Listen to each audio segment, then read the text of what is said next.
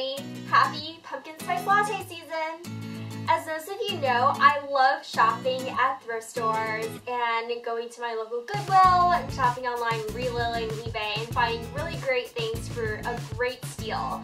And I've done some shopping this past 2 months in September and October, so I thought I'd share some of the things I got these past 2 months. My purpose of making these haul videos is not just to show you how you can dress preppy for less, but also to inspire you to live sustainably and to dress in sustainable fashions, whether it be buying used or you know, supporting a brand that really supports sustainability. So, ready? Let's hop into it. The first thing that I got since my last video in, I think, June or July are these pair of shorts I picked up from a local thrift store. I got these for $14. These are the Callahan shorts in, I forget what size, but it fits me perfectly, which is weird because Callahan shorts are usually in between sizes 4, so maybe this shrunk in the washer or something. But I love these shorts. They look really great on, and an adorable patchwork pattern, and they have pockets in the front and the back. I think that these are so flattering and I love them so much. They also go great with a lot of different outfits. If you want a pop of white but you don't want it to be too white, then this is a great alternative. The next thing I picked up was a Murphy scarf. Right now it's still a little bit too warm in DC for me to wear scarves to work and outside yet, but I'm so excited to wear this later on in the fall. I got this from the Relilly Facebook group. If you haven't checked it out, then definitely check it out. You can just go to facebook.com and search in Relilly, or I'll also provide the link below if you want to check it out. I think I got this for $20. It's an excellent used condition Murphy, so it's made out of cashmere.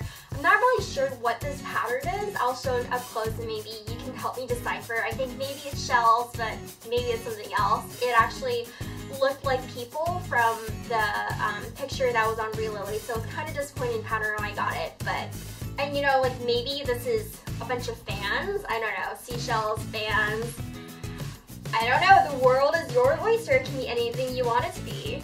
What do you guys think this is? If you have any idea, please comment below, I'd love to hear.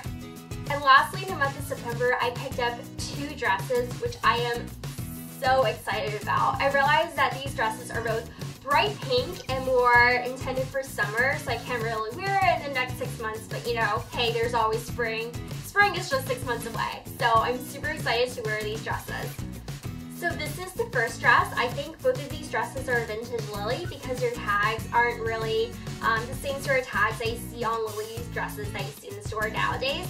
It is hot pink with a bunch of flowers and leaves on it. It's a very large scale print, and there's also flowers on the bottom. I think that this color is so flattering and it looks so good on me. Unfortunately, it's a bit too bright for the fall and the winter, but I'm so excited to wear this in the spring. And this was only, I think, $8 or $10. I forget, but like, even though this is a used dress, it's still in great condition. And for $10, like, what can you get for $10? This is such a great steal, and I'm so excited to wear this. And then the last dress I got was actually in a children's size 14. So unfortunately, because this is a children's size 14, the bust is a little bit too small for me. I'm trying to figure out how I can alter it. If you have any ideas, please let me know. But for $3, I thought this was such a great deal, and I definitely could not pass it up. And once I figure out how to make this work for my body, then I'm so excited to wear this somewhere in the spring. So that's all I had for this time.